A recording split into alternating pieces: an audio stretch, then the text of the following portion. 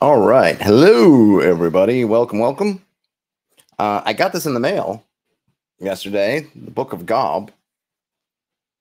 And I thought, what better thing to do today? Let me see if I can hold this. There we go. From Lost Pages. Really nice looking book. I'd heard a lot of good things about it. Obviously, had never read it until now. And this was paid for me through my own monies and through Patreon and folks who support me in that way. So thanks, everybody, allowing me to get this.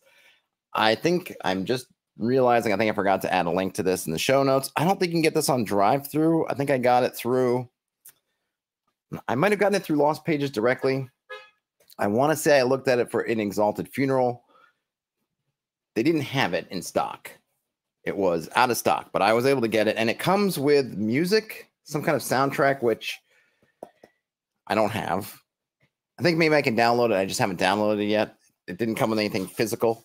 The book, and we're going to go through the book, and of course you get the book physically and also the PDF, which I'm going to switch to momentarily. But I thought if you kind of wanted to see the book, it's got one of these nice, I don't even know what to call it. I need to get better on the terms of what you call these different covers, but it's almost like a knit. Knit's probably not the right word, but and this is it's slightly embossed, I guess, on the cover. I don't know if you can see it. It's very nice. And inside is this kind of zine format. The type, not the largest type, but fairly nice, and it's big. So anyway, this is what it looks like, and it's nice to have a nice hardcover. And folks in the OSR space love their physical books. Oh, I think it also has a ribbon too, which I always appreciate. Looks like there's a ribbon, or is there something? Yes, there is indeed a ribbon to hold. Keep your page. I gotta take the train this afternoon, so maybe I'll, depending on how much we get through today, I might make use of this ribbon, because I'll just say this, I hate bending pages. It makes me cringe. My daughter, my wife likes to do that. My daughter likes to do that, keeping their page by creasing a page corner, and it hurts my very soul. All right, let's switch to the other thing. Switch to the other screen so I can show the PDF. Here we go. Whoop. Whoop. There we go. Am I in frame? All right. Hey, Brian Smith. Hey, Frederick. I don't know what to call it. To be honest, it's one of the things, right? What is the Book of Gaub? It's hard to say. I know it's got something to do with magic. I know it also has something to do with poetry. So, I riffed on that in terms of the title. I just kind of riffed on that. There's a lot I don't know about this book, actually. It's just a swig of watered down apple cider for the working man. So I think this is going to be a little bit of a discovery. The back of the book features some verse, and I suppose to get us in the mood, might as well read it. A finger trails the letters across the dusty tome. A finger points the way down a dark haunted alley. A finger feels for the pulse of life on a long decayed corpse. A finger scratches the floorboards beneath your feet. A finger chewed down to a white bone. A finger that is not there. A finger catches a shed tear and slides it into a bottle. These are the 7 fingers of the hand of Gaub. And you can see here, you may or may not have noticed, but there are definitely more than 5 fingers on this particular hand. Paul Drury calls it a grimoire, a dark magic tome. Yeah, those work too. Those work too. So let's get into it. Let's see what dark magic we have here. All right, I just read that. Ooh, I like so here we have another illustration. It reminds me a little bit of Stranger Things, but this is a hand, but it's got the fingers elongate to make it almost look like a spider or something, arachnoid. The hand of Gaub is an oft-felt but rarely seen presence, the filigree silk of cobwebs, the chilling breath of autumn's first winds. Some believe they can bend the hand to their whims, to extend their reach through and beyond the cracks of the world. You are one of them, dear reader, one to whom fear and taboos are only foolish tales to limit the search for power. You did not heed the warnings. You should have listened. All right, I don't know if I signed up for all that, folks, but if I suddenly disappear in a chilling wind, then you'll know who to blame. So we have the introduction. The Book of Gaub is a collection of 49 microfictions and spells without levels in the style of wonder and wickedness and marvels and malazons, also published by Lost Pages. More things I've heard of that I haven't had a chance to read yet. I hope this is not something where I should have read those first before coming here. We're just going to go with it because potentially other folks out here aren't familiar with those and grabbed this book. The spells are accompanied by catastrophes, paraphernalia, monsters, and adventure hooks. The contents are presented in a mostly system-neutral manner, available to anyone who wishes to tempt fate by taking the Hand of Gaub. Where to find Gaub spells? We have a D10 table. I'll read through these, but I'm gonna be choosy in what I pick because there's a lot here, as we can see from that table of contents. About 100 pages, more or less, of stuff. I'm not gonna be able to get through all that in an hour, and I probably would be insane for me to try. But in terms of where to find your Gaub spells, they might be carved into the bottom of a long abandoned steamer trunk, burned in the dark, appearing letter by letter, pressing on your closed eyes for long enough. That's a cool one. Read from live entrails. You must read quickly. Upon death, they will disappear. Decoded from the symbology of a dying insomniac's sleep-deprived hallucinations. Replacing the memories lost to repeated trepanning. Ew. Whispered into your ear after tossing your severed finger into a barren wishing well. That's colorful. Nailed to a mile marker at a crossroad with no signs. At sunrise, they'll be gone. On the inside of your pet turtle shell. Hidden in the old, curving blueprints of abandoned sewers. In a forgotten mausoleum, listening to the muffled whispers coming from the floor where nobody should be burned.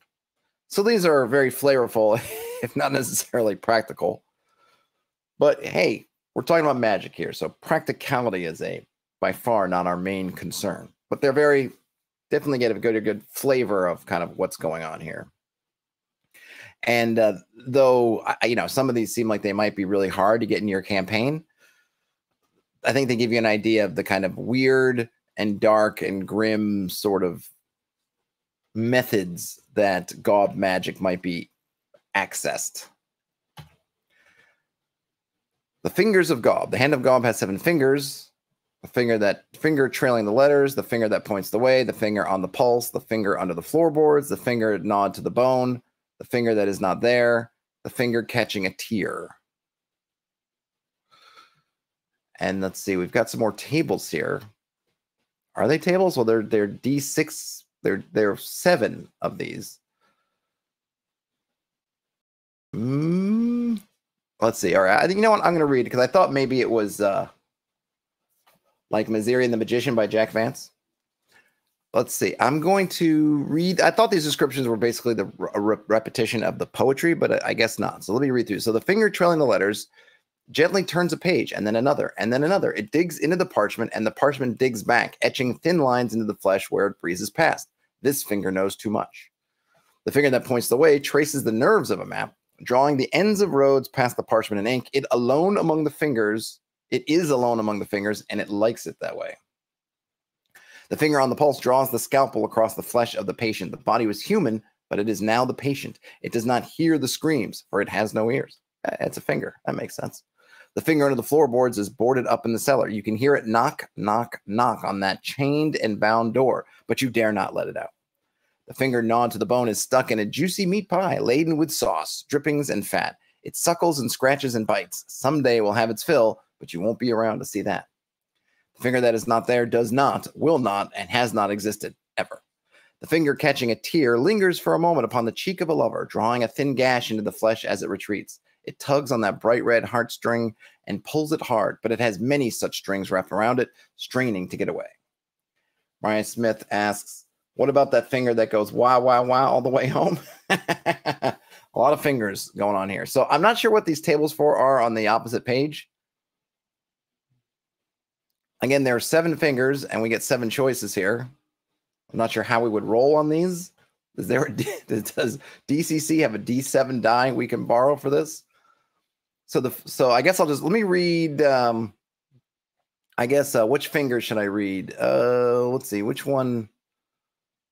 Okay, so the finger gnawed to the bone under this table. I'm guessing it's a table. It says fly sight, pachymagog, pamphagus, fistula, fractal flensing, helminthiasis, and orgiaphant. Now, these sound like these may be the spells, so maybe there are 7 spells for each of the 7 fingers, which makes sense, I guess. We'll see. Brian Smith says, point at a calendar randomly and use that day of the week for a D7. Yeah, I guess if you can, if you can actually literally make it truly random. I mean, you could use any kind of online tool to do it. I'm guessing maybe that what this really is there are going to be 7 spells, 7 spells for each finger. And that's why they're 1 through 7, which, you know, thematically 7 fingers, 7 spells. And I think that's right, so we're going to get some spells. So I don't know how to determine which spells to read and which ones skip over. Which ones sound good to us? Digital, there's digital allogotrophy. Allogotrophy, what is that? I'm guessing that's a word. It doesn't show me. Okay, I can't quickly check inside this PDF reading app what that means. Well, let's just read it. Digital allogotrophy. 7 knuckles for 7 fingers, 7 blood samples for 7 inks, 7 skulls for 7 vials, 7 bones for 7 pens, 7 pens for 7 books, 7 bestsellers to show that bastard he was wrong. Scribbles found on a shred of loose leaf in a nameless pauper's grave. Cast a spell on one of your hands. It painfully grows long tendril-like fingers up to a total of 7, each having 7 phalanges. Each finger can independently perform the task of a hand by itself, such as writing or holding an item. Every knuckle pops and cracks loudly when moved, making tasks requiring manual dexterity very noisy. Okay, so cast a spell on your hands. I'm guessing all this stuff is permanent because we're not getting any kind. I mean, some of these maybe I'll have durations. This one does not. So I presume you cast it and that's it.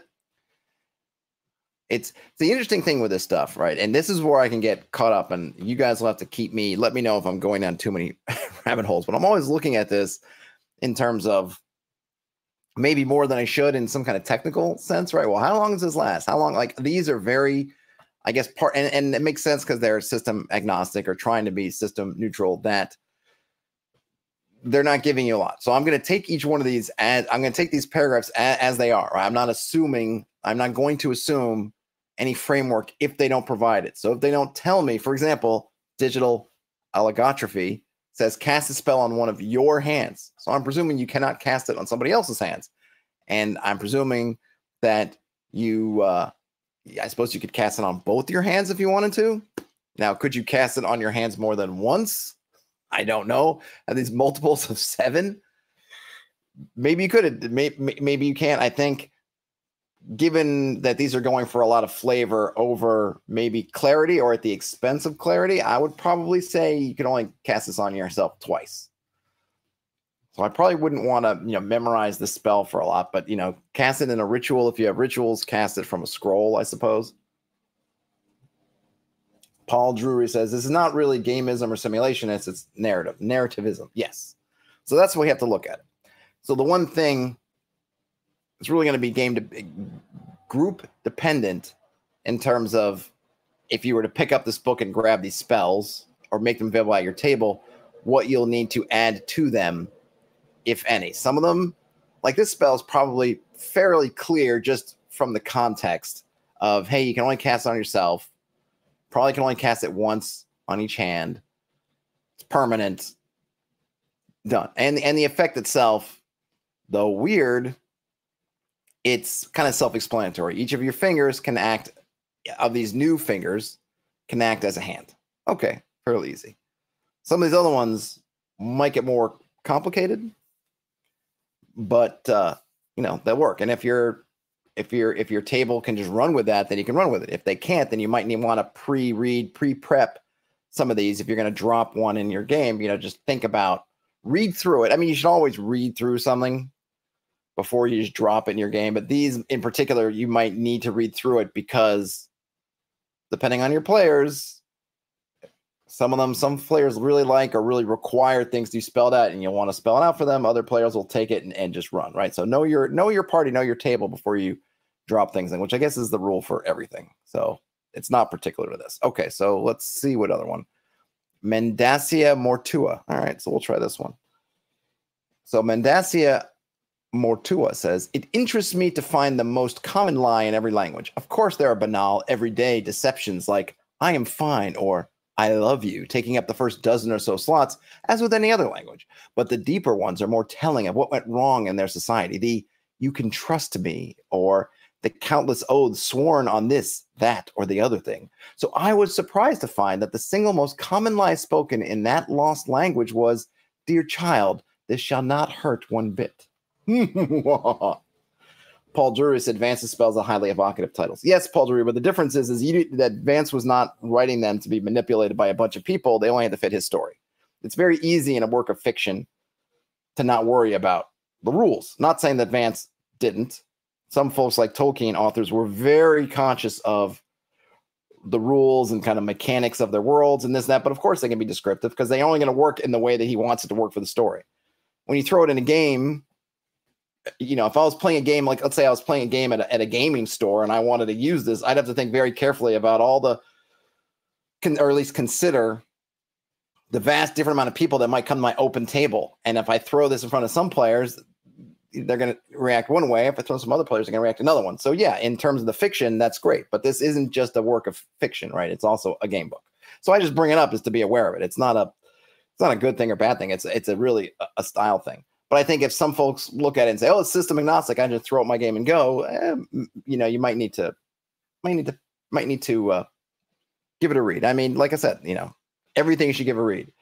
And if you picked it up on what was that D&D wiki, you should just not give it a read. Just throw it out because D&D wiki is awful. So here's the actual spell. Pick a dead, non-magical language you have been exposed to. You gain perfect fluency in that language in all its written and spoken forms, but you can only speak or write falsehoods in it.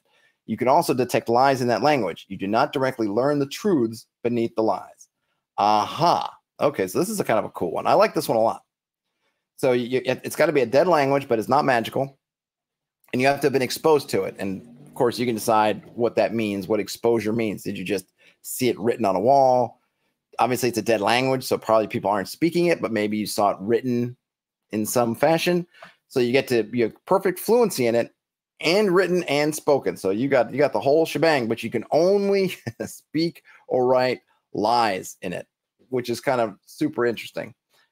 It can also, and then you can also detect lies in that language, but you do not directly learn truths beneath the lies. So, for example, in that dead language, when they learn, "Dear child, this shall not hurt one bit," you don't know what that means. You don't know what the truth beneath that means. You don't know why that's a lie or what truth that lie is hiding.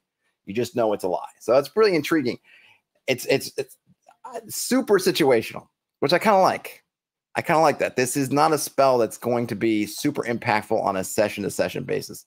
You could probably go a long ways in a campaign before it might even ever come up that a dead non-magical language pops onto the scene in some form. And because of that, I would probably be pretty open to what it means to be exposed to it. So for example, I might say hieroglyph, if we were doing some kind of ancient Egyptian thing, hieroglyphics in a tomb, that's exposure, right? Or well, I don't know, Rosetta Stone might not work because it actually has modern languages on there.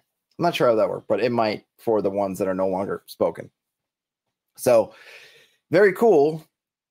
But it's also very limited because you know this language, you're going to be able to read and write it, but you can only speak or write falsehoods in it.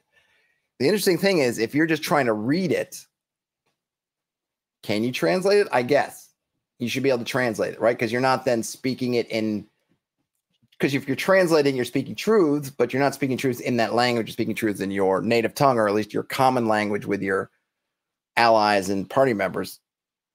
But you can't read or write it, or you can't write it or speak things that are true in it,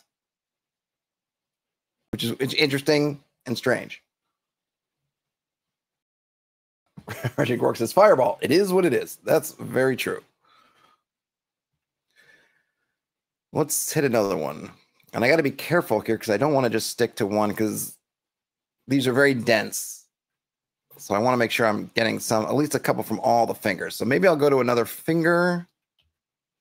Famigerate. These names are great. Victorious Curse, Oculated Speech, Hypochondria. Oh, it's a healing spell? That one's a long one. Oh, no, there are two spells. Hypochondria is one. I love the illustration. Is great. And then the other one's Mochlic Remedy. Brian Smith says, I think you got to read this with little to no mechanical analysis. Yes, this is true. But, you know, I can't help it because I always look at it and say, well, how would I use this in my game? Right. So that's my default. My default thing when I'm reading these things is, ooh, this is cool. If I was going to put this in my homebrew, my BX homebrew game tonight or tomorrow or whatever my session, like what would I need to do? How quickly and easily can I slot this in? So I do kind of come at with this perspective, which I hope is useful to people. Because not everyone, I would say most people are not, I would say, playing a game where you could just take this and dump it in and not think of anything. You might not need to write everything down, take super notes, but I mean, I think you'd want to at least consider some of these things. Let me know if you guys, if those folks who have taken either this or something like it and just run with it kind of as written. I mean, you can do that, right? You can, and just roll dice around whatever things come up as they come along. But I kind of find it helpful to analyze it. Maybe that's a fault in my stars, so to speak. Oh, look at that. I just noticed a really clever really clever. So here you can see the fingers. And when I swapped, did I already swap fingers? And I didn't notice. Oh, I did. And I didn't even notice it. Or are they fingers? Hold on a minute. So we went through these. Okay, so, oh, that's really clever.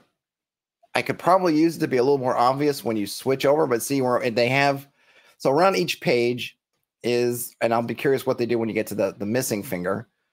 They have the a sort of illustration of the hand, and the finger that you're on, I'm guessing, is made slightly darker, shaded than the other fingers. So you can kind of look at it and I don't think it would be bad to have a text cue also, but if you look at it and say, oh, now we've swapped to the next finger.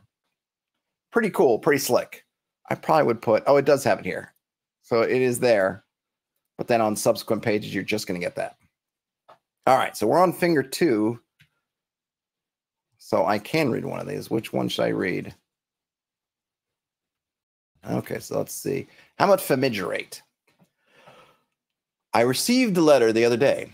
It was a postcard addressed from my father with the names of 2 streets from my hometown printed on the reverse.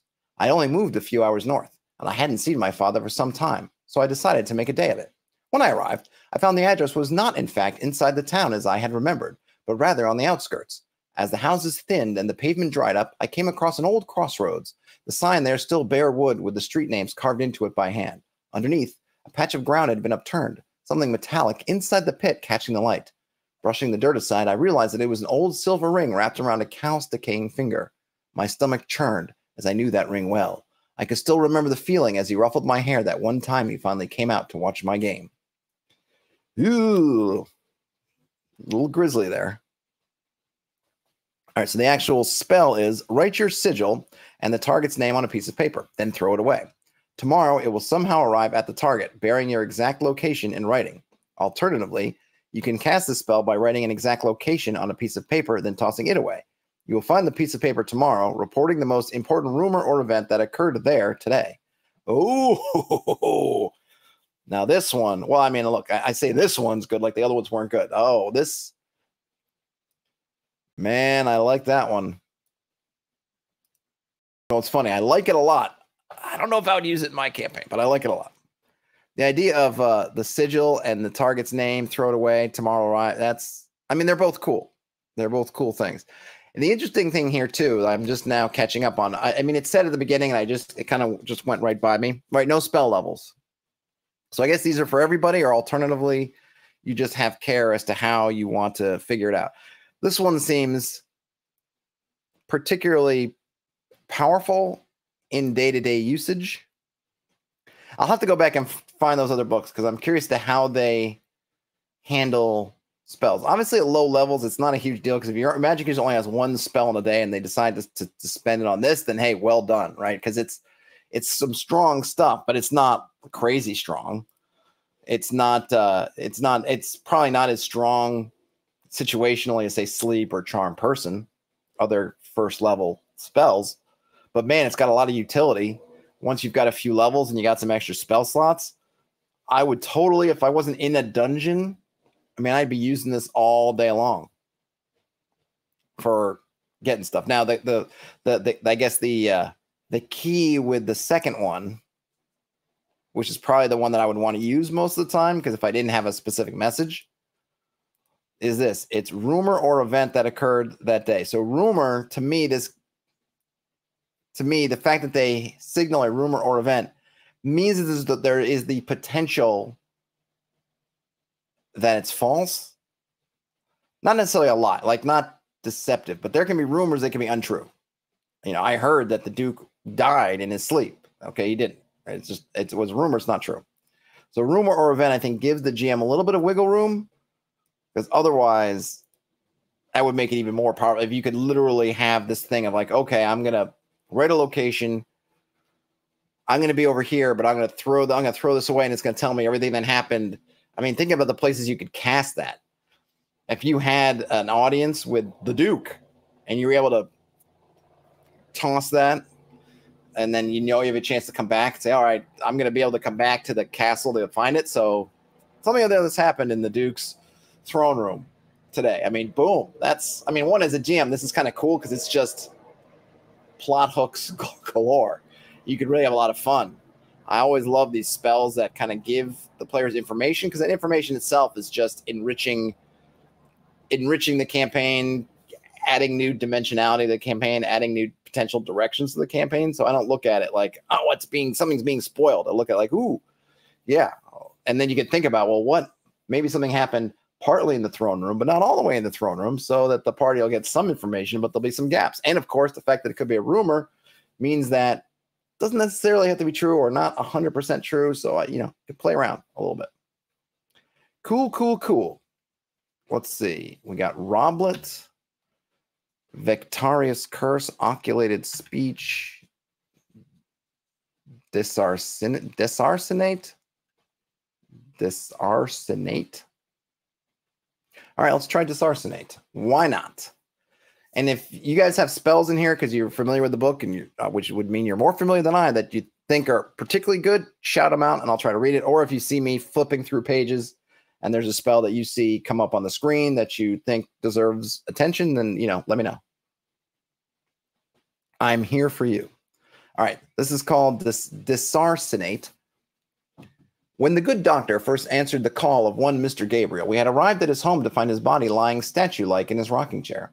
He was thoroughly ancient by appearance, though his file had said he was a mere 34 years of age. I confirmed his pulse, fearing he was deceased, when I felt a sickening chill upon my back. I only barely made out a bright flash of light when suddenly Mr. Gabriel's pulse had started up again, and he was miraculously awake. I can only assume it was the amazing work of the good doctor, as we weren't called to that home for many weeks after. Ooh, the good doctor. But what does this actually do? This spell detaches your soul from your body, making it manifest as a shadow while the spell lasts. Meanwhile, your body will be left behind, almost dead, your heartbeat barely there, yet yearning for your soul. In the shadow, meanwhile, you can creep along walls, ceilings, and floors, and pass through any space or crack a shadow could fit. If the shadow is exposed to intense light, or when the spell terminates and you are not back in a body, your soul is flung back into your own body. And wait, hold on. So if the shadow is exposed to intense light, okay, got that. Or when the spell terminates and you are not back in a body. So, all right, I guess if there's some meaning behind that, your soul is flung back into your own body. The sudden stress deals you 1d4 damage per exploration turn spent as a shadow. So there you get a little mechanic there, right? Exploration turn. They could have said 10 minutes, but exploration turn is a little bit more agnostic system-wise. To avoid this painful problem, make sure to creep back to your body before the spell ends. As a shadow, you can attempt to possess a nearby creature. Okay, that's what we're talking about. The victim must save or have their soul forcibly ejected from their body. Should you find yourself in a different body when the spell ends, that body is now yours forever, and you won't be pulled back to the body you left behind. The fate of the victim's disembodied soul is grim. The miserable experience of a shadow will bear down on them, and if they are unable to find a soulless body to occupy, they will eventually become an anguished poltergeist. So this one, in terms of the description, I might like the best, not because it's the most flavorful, but just because I feel like it gives you the most hooks. So we can see, okay, you have these things you could do. You have some idea of how long you can do it. Though you don't get a full, it doesn't say, so here's the interesting thing, right? It doesn't say how long, because we know there's a time limit, because it says if you're not back in your own body when the spell expires, things happen. but we don't know when that happened. So we don't know when this, how or when the spell terminates. I mean, I suppose there's good old Dispel Magic would do the trick. And I would imagine you could maybe even cast that on the body. I would think that would work. Maybe in some of those other books, they give you some idea of spell casting, but that's the only thing that's missing is, well, how long does it last? Because clearly you could be out there for multiples of like 10 minutes. So would an hour be too much? Would you say a day? I don't know. I guess you got to figure it out. Roll dice, I suppose. Being able to possess nearby creatures is very cool, but of course dicey, because if the spell ends and you're in that other creature, it's yours. Now that could be good or bad, because we have no concept here. Here's where maybe the first time, I guess, as well as I like this description I just said, but here's the thing where I can see possible abuse. Very powerful creatures. Could you just shadow yourself and just try to attach to their bodies? Like, okay, dragon, you're a first level magic user, and you cast this, and you pull a Bilbo, and you but using your shadow, and you slide into Smaug's lair, and he's not going to make any noise. Could you just attempt to possess them, and if you succeed, you've got Smaug's body? I don't know. And then I like the idea that if you don't make it back in your body, or when you have kicked out some other soul and they don't make it back in a body, like what happens? I think I would probably use a shadow instead of a poltergeist, because shadow's just a little bit stronger if you're using kind of your default BX shadow. But really cool and flavorful, really interesting. Now, granted, dragons and things will have very strong saves, but there doesn't seem to be any penalty to trying. And it doesn't seem like the dragon. I suppose if you're using spell-casting dragons, which most of us are, then they might be able to dispel or otherwise do something to you.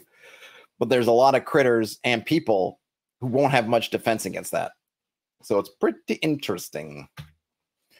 All right, you got Hypochondria. We already saw Mokalik Remedy. Deartuate. Did I miss? Okay, so that was the last one. Last page. Oh, that was the first page. So Disarcinate was the first spell of the third finger. Yeah, that was one of the finger on the pulse. We're still on finger on the pulse. Finger under the floorboards. We have Ambulobula. I also like that each spell is encapsulated on a page. Good job on that. It's just nice. It's just neat. You can just know that everything's on that page. You don't have to look around for it. Icastise. Let's see this one. Icastise. The star attraction of the Circus Bohemien was the haunted house. The rest of it was merely a set of complicated signposts pointing to that kitschy miniature manor. I heard they had a house of mirrors once, but no more. It was not what les gens want to see, a retired acrobat had told me in Meurtre-sur-Chaise, where she worked the belts now. They want the pictures. Inside the maison, it is like a newspaper collage. Horrible things. The maître, he made them. More and more. He had no bed. Instead, at night, he would go into the ghost house, and when we look for him, he wasn't there. One day, he is gone. Disparu. I go into the house to look for him. I see the pictures. They have changed. In each one, there is a bone. From the frayed edges came creatures. The creatures, mon ami, hell lives skin deep under a photograph. Ho ho! Paul Drury asks, are there any other spell books like this? Well, there are two that they say they're using the... Let me see. Hold on. So I don't have to drop pages back. They mentioned two that are also from Lost Pages, which are... let's see. Wonders and Wickedness and Marvels and Malazons. So basically from the introduction, which you may have missed, was this book is a collection of 49 microfictions and spells without levels in the style of Wonder and Wickedness and Marvels and Malazons. So those two books are also available. I don't know how similar they are to this in terms of formatting, layout, style, whatever, because I haven't read them, but now I definitely want to. But if you have this or you like this and you're looking for where can I get more, those two books might be where I might first look. So I was on Icastise. Okay. The spell hides you in a painting, photograph, or other static image while the spell lasts. You cannot take the place of any people already in the painting and must remain at least partially visible in it. By cutting one exploration turn from the spell's duration, you may gain any additional ability from this list. And here we have some bullet points. You can either move freely in the picture, gain a sense of hearing, speak from the image, move to another picture in sight, or appear clothed fittingly for the image. While in the image, you can see the locations where the painting is exhibited, but also feel there is a place behind you, a place where bad things live. If the image is defaced or destroyed with you in it, you are sent to that place, a dark shadow of the same picture, where anyone else has worm-pale hides, razor teeth, and no eyes. If you were the only person in the painting, things that are not people will emerge instead. In either case, they will tear you apart and eat you. Yeah, so basically you're dying. A really grim, colorful, flavorful doom. So, but it's interesting. This spell also suggests, or not suggests, it says there's a duration, but doesn't give you any idea what the duration should be. I would probably say, here would be my thing. Maybe 1d6 plus the level of the caster in turns, or maybe wait a minute. 1d6 plus the level of the spell you use to cast it in turns. Or you could even do maybe d6 per. So if you were a high-level magic user, you could end up at, say, 8d6. So you could do it for a long time. Brian Smith says, high price to pay to just hang out in a nice landscape. Ah, hang out. I get you. Oh, yeah. Brian, chill on a nice Cezanne. Yeah, but there's that, you see that darkness behind the paint. Might not seem so chill. It could be, there's, look, a lot of cool uses. If I'm going to do a little bit of spoiling of Dungeons and Dragons, what was it, Honor Among Thieves, but there's a bit where they use a painting in a totally different way to get into a secure location. Imagine you do that with this.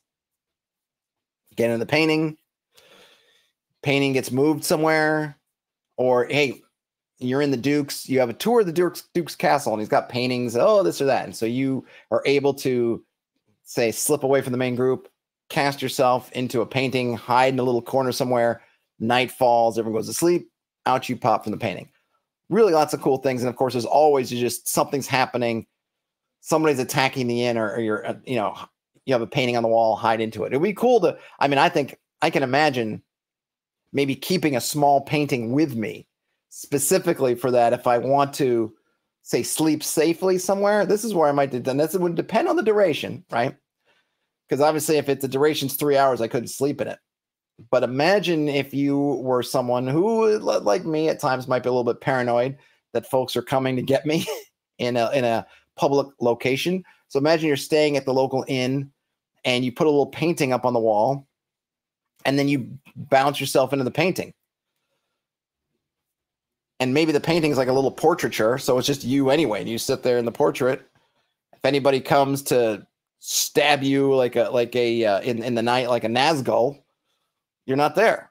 But then you just hop out. Now, of course, that only works if the duration's longer than you're likely to sleep, whatnot. But there's some really interesting tricks you can do with that. But as I've appreciated about these spells, they're mostly very situational, very powerful to do certain things. But they also have really good drawbacks, which is something I also like, because they're taking away the limitations in terms of this isn't a 4th level spell or a 3rd level spell. It's levelless. So I think having costs kind of in the spell, because you're not necessarily paying those costs in your spell slot, is important. And all of these seem to have some kind of twist or some kind of really nasty thing that could happen if you abuse the spell and get caught, which is good, because that's kind of what, right? I think I like that part about magic. It should be a little bit risky. It should be a little bit, you're tangling with things beyond your control. Brian Smith says, if the Nazgul draws a mustache on your portrait, though, you get eaten by hell beasts. Yes, well, that's the thing.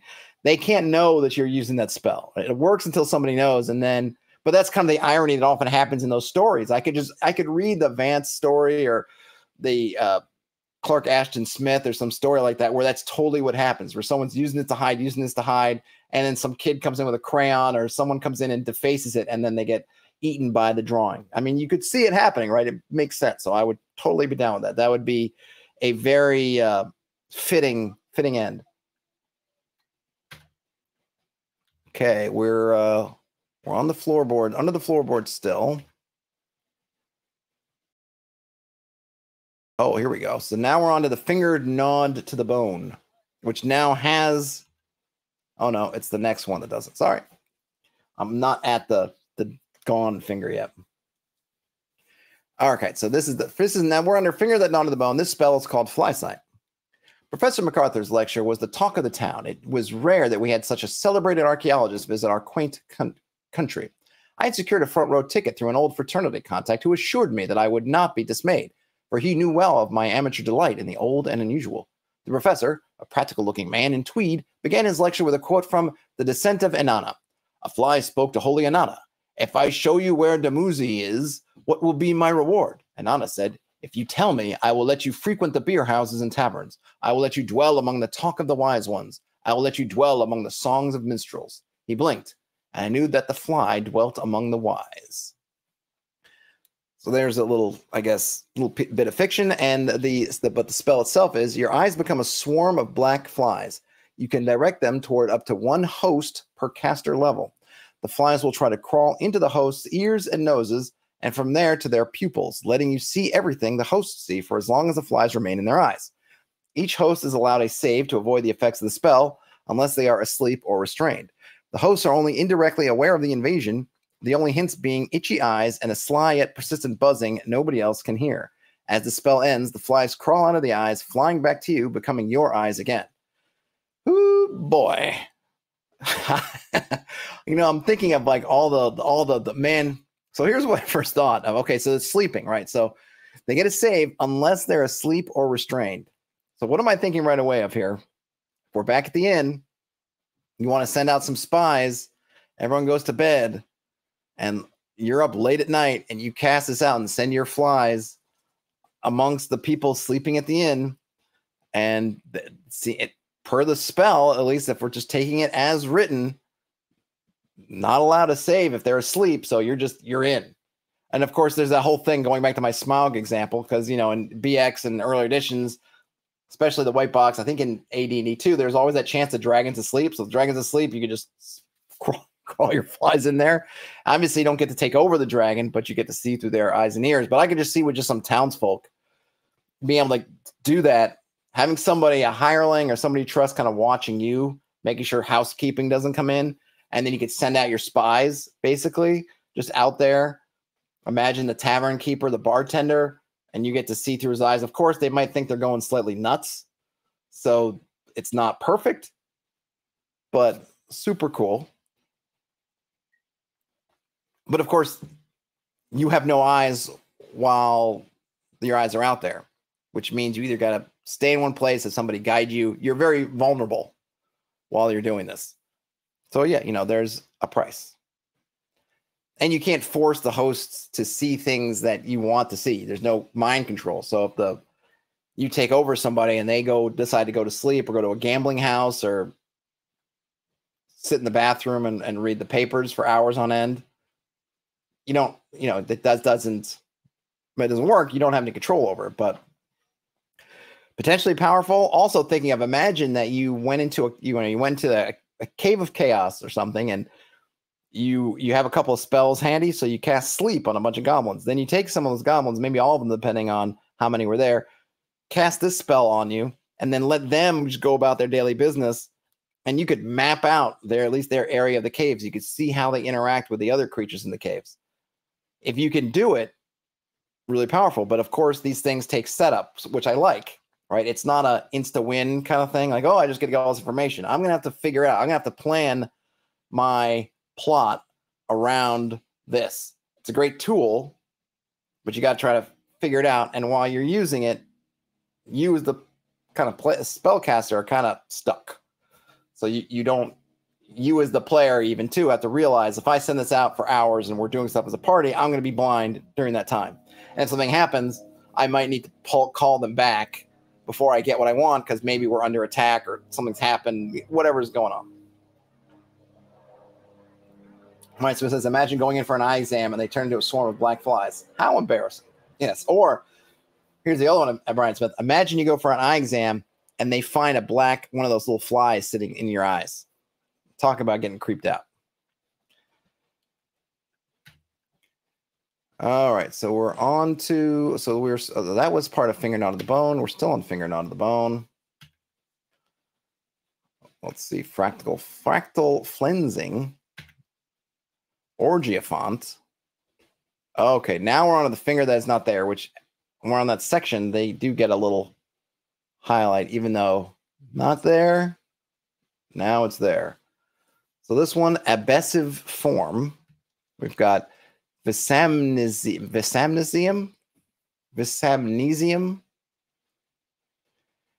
Cartulary Nightmare. All right, let's do Cartulary Nightmare, but maybe I'll do 2 here because I Visamnesium sounds interesting too. Paul Drury says, let a player who is a spellcaster find this and they do the work of making the mechanical stuff. I mean, they could. I mean, sure. Paul, yes. I mean, absolutely, I would let them have a draft. It is really, here's what it comes down to, right? This kind of player table trust, right? I would certainly let the players have a draft of coming up with the mechanics.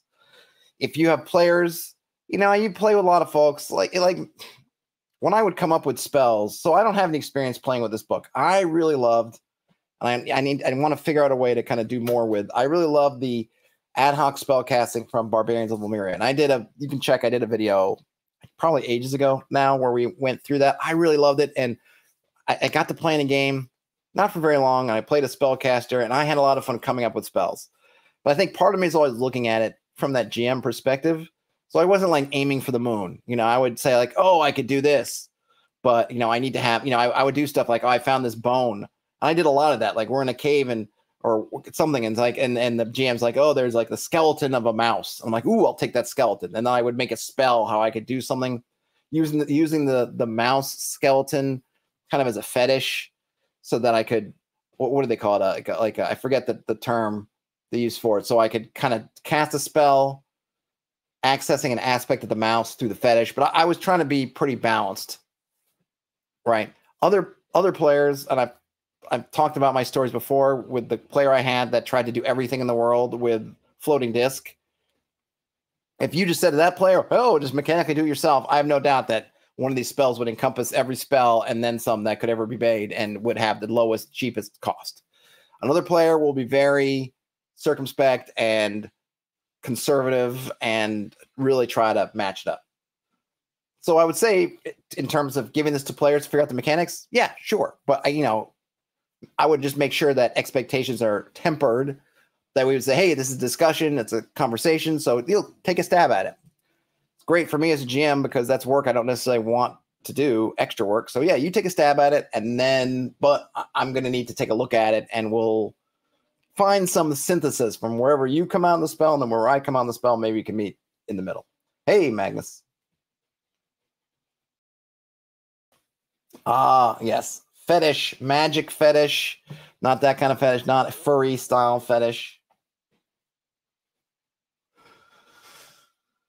Brian Smith says, at least the tone of these spells should communicate the possible risk. Like, yeah, maybe your OP spell fails and hell beasts eat your soul. Yeah, I think the thing is, Brian Smith, it will be probably the what might be the, and I don't think, look, I think the folks who are interested, the audience for this book are likely to have players who are also interested in all these things and not somebody like a min-maxing 5e player who's going to want to min-max the heck out of it, right?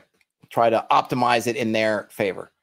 So I don't know if these are problems that are really going to come up too much. I always just think about them because I've played with a lot of different people, and I could see different people I've played with looking at these and taking different cracks at them, depending.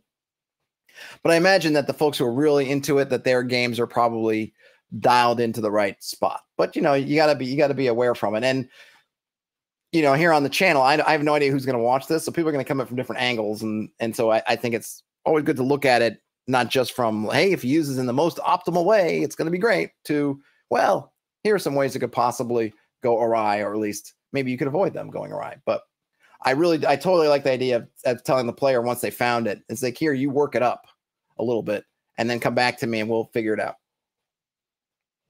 I mean, also will make a difference because remember, these are just the spells. We have no spell casting framework for this.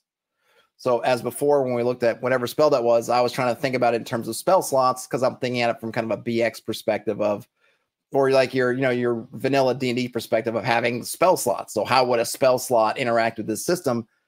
maybe things like duration are based on the spell slot you cast it as. Something like that, right? So Sorian says, yeah, Brian, that would work better, but indeed the audience are not power gamers, they're power mechanic heavy types. Yes. Yeah, you just, because I could see some people, like I said, I know some players I played with in the past who will be like, oh, if it fails, yeah, these horrible things will happen, but then they'll kind of write it so that it will, there's no practical chance of it failing. All right, let's get to Cartulary Nightmare, because I got one more finger left after this to get one spell from me, at least one spell from each finger. What I speak of does not exist within any written history or living memory. Rather, its lack of existence in any such record that raised my suspicions and led to my hypothesis. That is not to say that this is a wild theory floated on fancy and imagination. I am far too old and pragmatic for such follies. Instead, my evidence centers around a collection of 49 histories found in the gated areas of our archive. 42 of them exhibit odd choices in leading and spacing, suggesting either poor scribing skills or a stunning theft of ink from the page. Yet, it is the final 7 that are most concerning. They are empty, not just blank, but untitled, and with only a score of words and numbers between them. Entire books that I penned with my own hand, are left blank with only scattered cryptic sentences. No one, including myself and personal scribes, have any recollection of their content. It's a miracle, I dare say, to have such modern history erased so thoroughly. Opening confession of E. Grzinski, head curator of the Solipsist Archives, executed as a heretic. Paul Drury says, but is high-level magic kind of OP? I think yeah, in the D&D system, high-level magic is OP. There is some low-level magic that you can certainly argue in its own way is OP. Certainly, there's a higher tendency for OP-ness. That's probably a bad way to say it. A higher tendency of there being OP magic the higher level you get. But it doesn't have to be that way. I think being able to cast things more reliably and longer at higher levels is also a way of indicating the power of the wizard. Especially if your spells are going to be kind of all over the place in terms of power, like they are in a book like this, where you can't look at it in some kind of order and say, these are clearly more powerful than those, because a lot of them are situational. In some situation, one spell may be really powerful and another is very weak, but then in some other situation, the power level totally shifts. So if your spells are like that, then maybe looking at your spell slots in a different way would work better, or your spell caster level, whatever you're using to quantify how well you're casting the spell or how much power you're using or ability, whatever. It might be better to look at it. In those cases, it's consistency, being able to cast it and it works, and maybe things like how long it lasts, chance of failure is going down, whatever it is. So there's different ways to look at it. Magnus said that actually made me laugh out loud. Well, hey, I do what I can. So the actual spell for Cartulary Nightmare, you remove an aspect from the collective memory and history of the world. All right, so that seems really powerful at the face of it. Choose one person, place, or object and remove a piece of information, such as a relationship, event, etc., from the memory and history of the world. You must painstakingly research the topic, recording all knowledge of the subject into a treaty. The writing alone takes 1 week. That doesn't seem like a lot for what you're asking, but sure. The writing alone takes 1 week and ream of paper here it goes. Now this sounds better. The writing alone takes 1 week and ream of paper for every 100 people who know the topic. You have no idea how long it will take, only when you are done. Only then, finally, you put your sigil on the possibly huge book and cast a spell. The truth and effects of the spell are not removed from existence, but the world conveniently forgets the information, and any previous writing on the topic is rendered as a blank space. Destroying the book or the sigil counters and reverses the effect of the spell, restoring memories and writings. Until then, reading the book will be a loss of time, its knowledge inaccessible, its readers ignorant. Whew. All right. Again, super cool. Situationally, extremely powerful. And this would also work really well as an NPC spell or something that's been done in the past. But for a player, you're going to need a lot of downtime. I mean, unless you're finding something that literally is virtually unknown. If you have to spend a week and a ream of paper for every 100 people who know something, if it's something that is not even that well known, you're probably going to be writing for a while. And you don't know. You can't just say, oh, I need a month of downtime because I'm going to write out this tome and then I'm going to... No. You're not going to know until you're doing it. You can argue potentially it's not said here, probably up to GM discussion over if you could need to do it all at once in just one big stretch and you can't stop till you're done, or if you can do it piecemeal. But if you have something that's really rarely known, only a few people know it, really cool. And like I said, for an NPC, that's part of a campaign thing where you're trying to figure out something and you're running into like in the flavor paragraph up here, you're running into some text about big blanks and you're trying to figure it out. It'd be really cool. And then I could see a really neat moment where you come into someone's library and they have all these huge books on their shelf and you figure out, maybe you cast detect magic or something similar and you can see them all lighting up and you realize you destroy them. And suddenly this knowledge is remembered by the world. Really cool stuff. Xander says, how I was recommended this with 11 people watching. Well, I don't know, Xander. With a Z? Clearly, you're part of the few and the proud, assuming you stick around. Magnus says, break into the owl spirit from Avatar's library and either destroy or restore some lost knowledge. Pretty much. Brian Smith says, this is a good spell for a monastery leader to know how all your monks write for generations. But I think you have to cast this, Brian Smith, I don't think that would work unless you're having the monks cast the spells. Because I think you have to write it yourself. You can't have underlings write it and you just cast the spell. Yeah, just because I don't have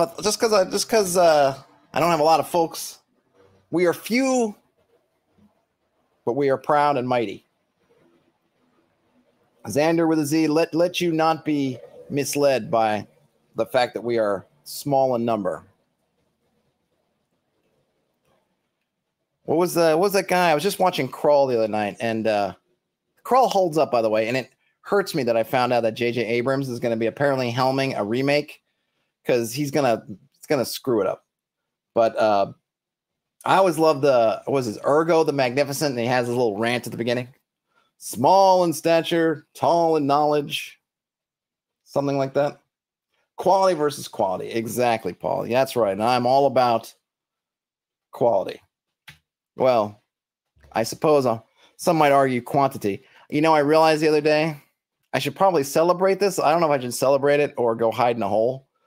But I think this includes shorts and stuff. I have over 1,000 videos on YouTube. 1,000? What is wrong with me? I don't know how I got there. I don't know how I got to 1,000, but I'm there. Most of them forgotten, little watched and less remembered. But there are 1,000 videos. I don't know how many hours that is.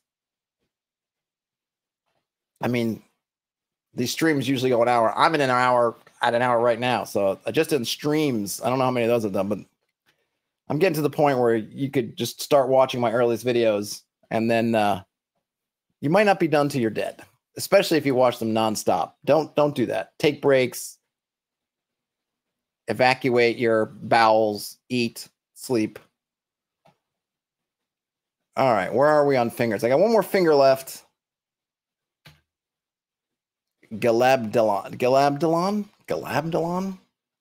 All right, so I'm going to read the names. You guys in the chat figure out which one you want to read for our last spell here. So we've got Galabdalon, Popolote,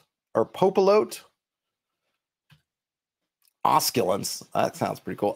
Carcamore, Lichoscope. Lichoscope. Don't lick the scope, boy. Damn it, Bobby. Philodicate. Oh, here we're in paraphernalia. Okay, I do want to do, and Magdalenity. Any of those sound good? First one that hits the chat, I will read. So, whoops. I'll reread these.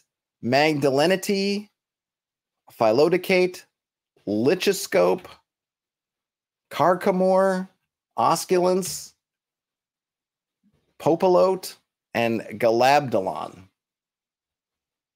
Well, you can see them on the screen, Brian Smith, so you don't need to remember or spell any of them. Just, all right, Carcamore, sold. Spelled it wrong, but you got the idea across. All right, let's read the text, the flavor stuff first. A station employee, yes. I would help people with their things. help them look for lost belongings. I found quite some satisfaction in it. The most important things to people I've found are things that carry a piece of... I'm sorry. I was going to say something, but the rest of this story leaves it in poor taste. Anyway, on a winter evening, snow falling, I saw a traveler looking around, panicked. I asked whether I could help with anything. The traveler looked at me wildly and, taking a break from panting, said, "My friend, luggage." Eventually, we found it. This friend of his had put it between two benches. I bid him goodbye, but as I saw him leaving alone, I noticed a trail of red drops snaking over the platform stones. I wondered nervously whether he had misspoken at all. Bum, bum, bum. Oh, Brian's not watching. He's only listening. All right, well, keep on crafting, Brian, and post your results in the forums when you have a chance. So this one says, or this spell says, to cast a spell, you must touch a victim and a vessel bearing your sigil. The victim must save or be liquefied. Sorry. This victim must save or be liquefied, the spell forcing them inside the vessel. The vessel must be no smaller than a suitcase, no larger than a wardrobe. So long as the vessel remains closed, the victim is alive and conscious, not in pain, and their condition stable if they were severely wounded, ill, or dying. They can somehow sense but not speak. If something destroys the sigil or breaches the container, the victim is freed and returns to its previous state. Okay. So, really another interesting, clever, potentially clever spell. You have to have a container. Can't be tiny. Can't be a little vial. It's got to be the size of a suitcase, up to a wardrobe in size. I don't know why you'd want something as large as a wardrobe, but hey, you use what you have on hand. It's got to have your sigil on it. Touch the victim, say the spell, they make a save, and if they fail to save, they're liquefied and placed inside the vessel. Sounds pretty cruel. However, if this was someone who was dying, they won't die while they're in there. They're, I guess, in a state of suspended animation, except that they can't speak, but they can sense things. So they're still aware of their surroundings, but they're still stuck. Then if your sigil is destroyed or the container is breached, they're free. I could see some really cool applications of this, almost again as a plot device. Something in the house, they're at a chest. I mean, imagine a chest in a dungeon or something, but inside it's, you crack the chest, you sense magic on it, maybe think, ooh, there's an item. Instead, some creature was bound inside there, maybe from its own will because it was hurt and had to, or because it was just because you could use it as a spell, basically trap somebody. Can't kill them, but you can trap them in there, and they're freed. Lots of fun things to do with that one. And just a single spell, but you gotta, or single save, but you have to be able to be touching the victim, touching the container, and speaking the spell. So, and it's a suitcase or larger. So you can't, hard to stealth it, though you probably could if you could figure it a way. Xander with a Z says you could be a big game hunter who has, instead of trophies and skulls, you have vats of liquid animals. I suppose, though, I guess a vat would work. If a vat were large enough, it probably would work, and that might not even be bad. Depends whether in the big game hunter sense, you probably want to display them so you can see what's inside, which would be creepy, but kind of cool. Or do you want to be stealthy and use it to kind of hide somebody that either you can't kill or don't want to kill? Either way. And the creepy thing is they're still consents. So any kind of animal or person you throw in these things is not frozen in time. They're watching. They're just waiting. Paul says that is Mazarian stuff. Indeed it is. All right. I'm at the hour, but I do want to get at least one thing of paraphernalia in here because we have it. We have shards of Gaub. So let's say something else. Are they all shards of Gaub? So we have, okay, paraphernalia uses. Okay, so shards of Gaub. I guess I'll just read a little bit of this. Where the hand touches, its taint remains, staining the land and the souls dwelling there. Often the corruption manifests as an object, a trinket of sorts, acting as both tether and focus for Gaub's influence. These objects may be found in all places of pilgrimage for those bound by fate or by choice to the horrors and tragedies of the world. Sitting in the center of haunted places, hidden behind the cracked mortar of asylum walls, set into stone alcoves as idols of profane worship. Those who bear these objects are not necessarily sorcerers. However, those who do know how to tap the energies of Gaub are capable of unleashing wondrous and awful power. Paraphernalia are an effective way to approach Gaub, acting as peculiar random loot or as specifically placed set pieces. They may be in possession of a sorcerer, like a cultist of Gaub, or found as cast-offs in discarded piles of rubbish, or abandoned in that attic. However, they have the uncanny quality of drawing the attention of both inquisitive minds and power-hungry individuals. It is law that like attracts like, so Gaub paraphernalia attracts similar forces. The owner will slowly encounter magic, monsters, and other objects related to the same finger. Oh, that's interesting. The following paraphernalia are a sample collection of minor magical items, each connecting to one of the 7 fingers of Gaub. Many of them are capable of minor effects on their own. However, a sorcerer can empower them to unlock more diverse and bizarre possibilities. To empower an item, the sorcerer channels the energy of one of their spells into the item. The spell will be spent as if it were cast, but instead of having its normal effect, the item's powers will manifest. All right, cool. Okay, so I'm just going to read one. Okay, so they go back to the fingers. Oh, nice. Let's read a Nod paraphernalia. A jar labeled Armsunderschmalz, fat rendered from the corpse of a hanged criminal. Soothes and warms all aches and pains, but one gets the inexplicable feeling of being watched when the jar is open. Nice. I'm curious. I guess they don't say what the empowering is, or what empowering that would do. Soothes and warms all aches and pains. Would you give that a healing effect, or would it just be atmospheric? Unknown. Let me see what else. Oh, then we have some catastrophes. All right, so let me read one more catastrophe. I'll read this one. This is an absinthe paraphernalia. Aquavita. Brewed from liquid memories and of an exquisite vintage, it tastes foul yet familiar. After empowering the bottle, when you share this wine with someone, you can tap into their memories to browse and read them. They can do the same to you, but what are the chances they are aware of this? Oh, interesting. So it'd be curious to know how you... So empowering it allows you to have that effect. But then how do you trigger it? You might do something maybe do dreams or something. Brian Smith, I love that show. Says, I love that show, American Idol of Profane Worship. Yeah, pretty much. And then we got some catastrophes. Just going to read a random one. A teary catastrophe. The sorcerer's spine crawls out of their body and spends all its time riding on people's backs under their clothes and stealing their joy. Wow, that's what a buzzkill. The sorcerer now has the posture of a burlap sack, but is still able to cast spells. If the spine can be beaten into submission, it will restore the sorcerer's shape and mobility by sliding back in its proper place. Tamed, the spine will now go on escapades only a few nights a week. Well, isn't that nice? And then maybe one more. A general catastrophe. Time contracts within the region, causing all matter within to age 1d20 years over a few seconds. All will ruin, rot, and rust.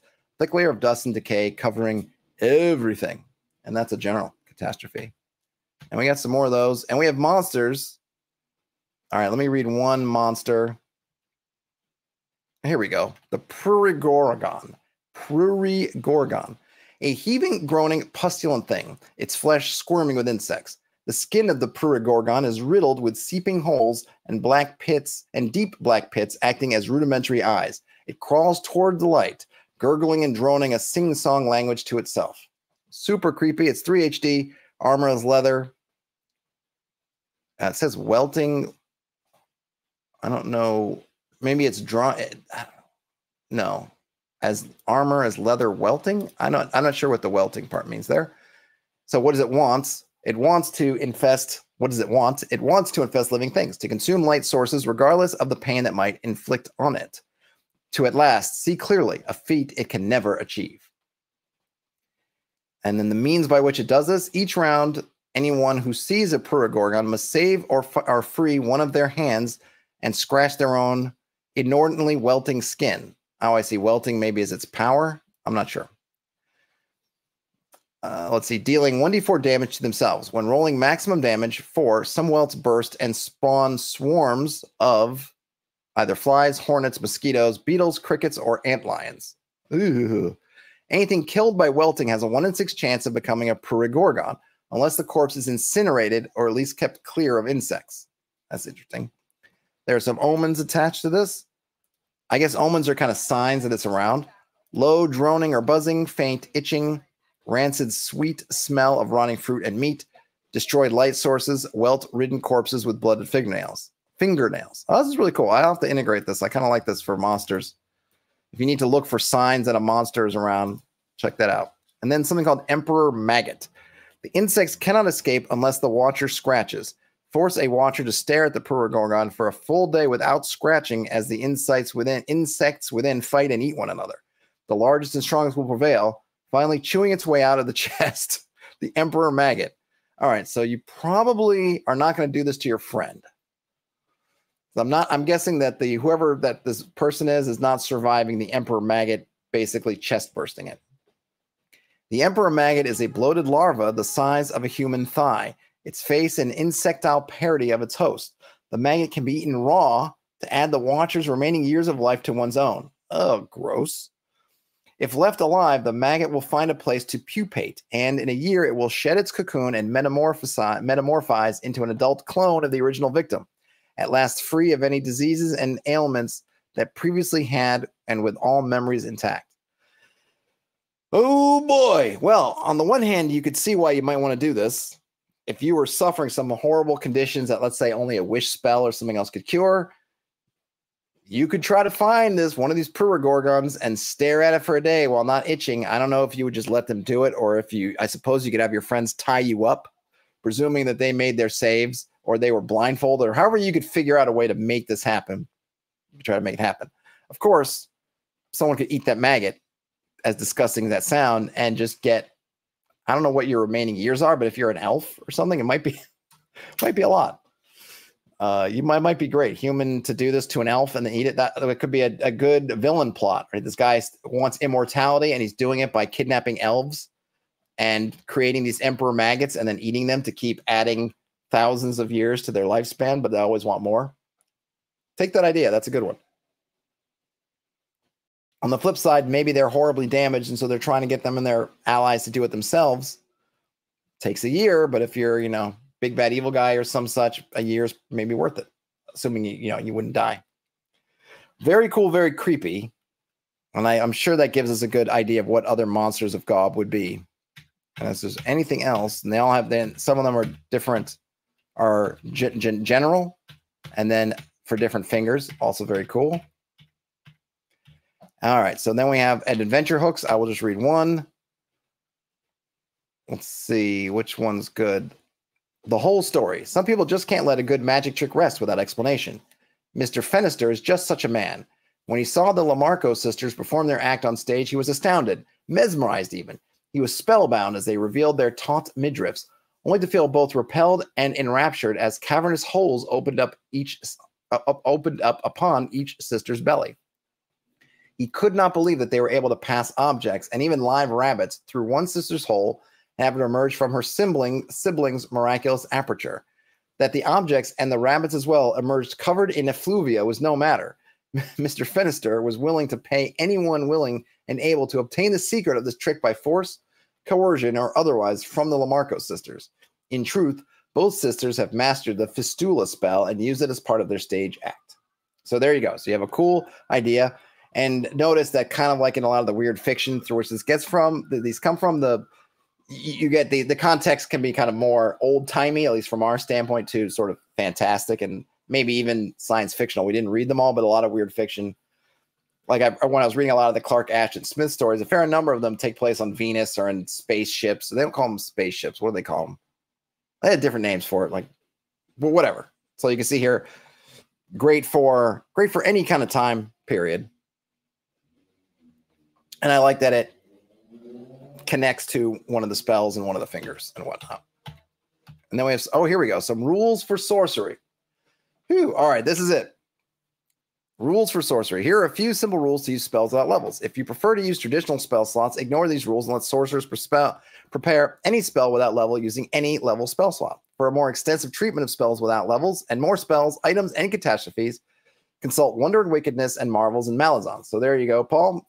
So if you want more of this, definitely those books are where you want to find it. Paul, you're welcome for the video. I am going to read this part. I kind of wish they'd put this up front.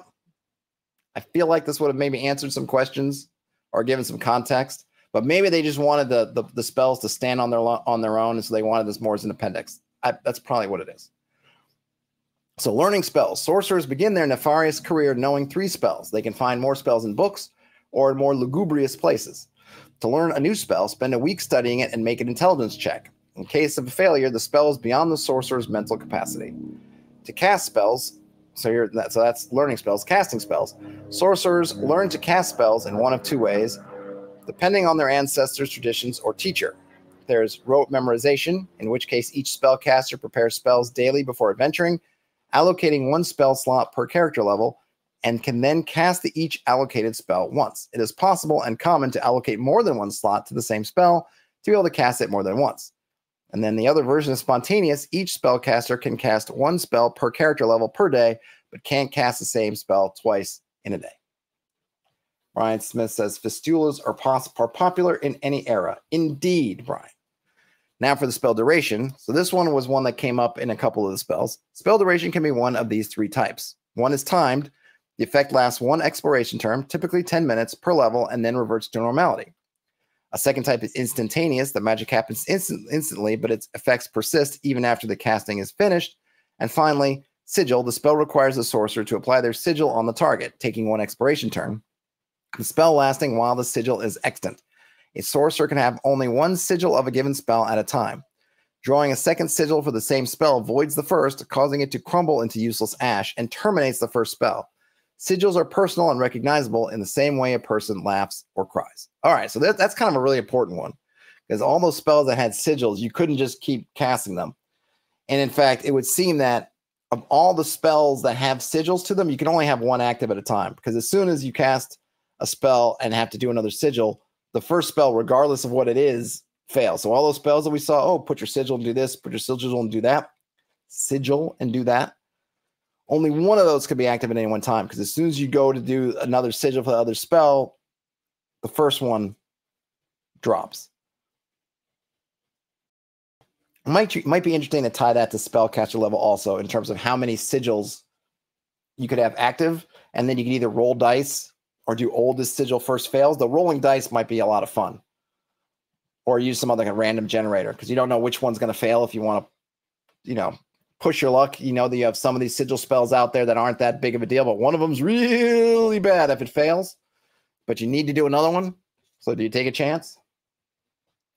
No, Sorian says that they'll be recommending this book to their brother. It's more of his narrative style, and he's been interested in non-leveled spells for old school games. He likes wild magic. I don't. Yep, I think it's definitely a good fit for that kind of person, or someone with those tastes.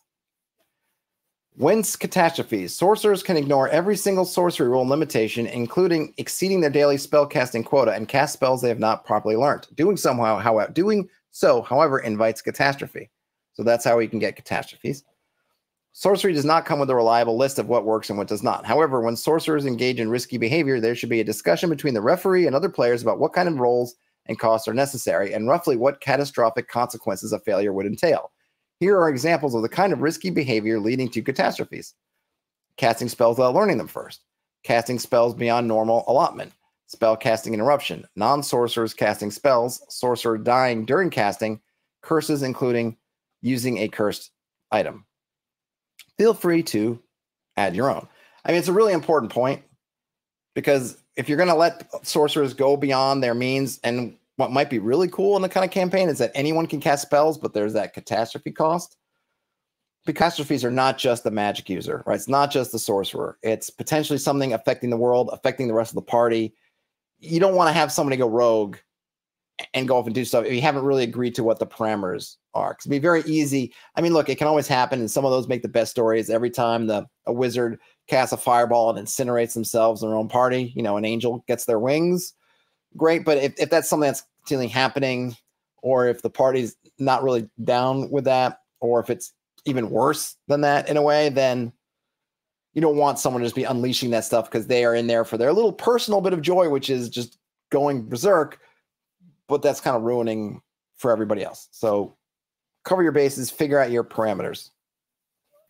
In case of possible catastrophe, we recommend in most cases to make some of the spell happen, but at a price, however terrible that might be. again, we provide some suggestions. So here I have a couple suggestions. In any case, start rolling a charisma check as a bare minimum. Do fate and the gods let a mortal meddle with reality in these difficult and dubious circumstances? In case of failure, a catastrophe strikes the sorcerer. If the spell is not learnt properly, the sorcerer could need an intelligence check to control it, so to avoid mistargeting the spell or corrupting its effects. If the sorcerer casts a spell when they are out of their daily allotment, they suffer 1d6 temporary damage to a random attribute. Then a wisdom check might be needed to avoid being overwhelmed and stunned by the winds of magic for 1d6 hours. So there are some suggestions. And then we got the index and a colophon. Whew. All right, so this is a really fun book. I can see why a lot of people like it. I think, No Soren sort of hinted at it, and I kind of mentioned it before, it is going to be somewhat how much you get out of it, how much you enjoy it, how much work it's going to take to integrate it with your game is really going to depend on the type of game you run. Paul Drew mentioned, gamist for narrativist, and those labels, some people like them, some people don't, whatever. But really, the type of game you run, the type of table you run, type of group you have, type of players you have, type of GM you are, all that stuff is going to really affect how well these spells work for you. Do you like playing fast and loose with magic that's kind of crazy and dangerous, powerful, but very situational, right? There was no spells I saw here, and granted, I didn't read them all, have to go back and read them, but you're not seeing a spell, fireball, just does a thing. They're always interesting. They always have some kind of quirk to them. Puts a little bit of that creepiness back into magic, that weirdness, strangeness that sometimes magic loses. I think, that kind of, I always seem like I'm picking on Harry Potter, but kind of that sort of Harry Potterization, or probably even modern D&Dization of spells, is that they become very ordinary. Some of that kind of weirdness is gone. That's why I always love the summon spell from Lamentations of the Flame Princess. It's crazy, and it embraces its craziness. This is the same way. It's trying to be weird. It's trying to be strange, and it's embracing it and going with it. And if that works for you, great. If you're going to be someone who has players, or you yourself really need to figure out the way things work, then that stuff at the back will help, but there'll probably be more reading you have to do. And depending on what framework you're using, if you're not using kind of a fast and free sorcery system like this book has, then you're going to have more things you're going to want to straighten out. And if you have players that are apt to abuse open-ended type stuff, then be aware. But in terms of flavor, the descriptions, the effects, all really fantastic stuff. The book is very well laid out. The physical book, awfully nice as well. Like I mentioned at the start, I'll put the link in the show notes. I think I got it from Lost Pages directly. It's listed on Exalted Funeral, but it's out of stock that I saw. I don't know if it's a permanent out of stock issue or whether they're going to be getting more in stock. If you like to order from Exalted Funeral, I don't know, but it was out of stock when I looked at it originally a couple of weeks ago. And then when I looked at it a little bit later, when I bought it, or when I looked at it when I first looked at it a couple of weeks ago, out of stock. When I came back to it a couple of days later, still out of stock, and then I ended up finding out Lost Pages. When I checked it yesterday or this morning, whatever, where's my brain? Also out of stock. So I don't know, but they were in stock on Lost Pages, so you still get it. You get the PDF, which I've been showing on screen. You get the book, and then I think you have a download to a soundtrack, which I will have to check out separately. But really cool stuff. So appreciate all the folks who over time have recommended that I check this out.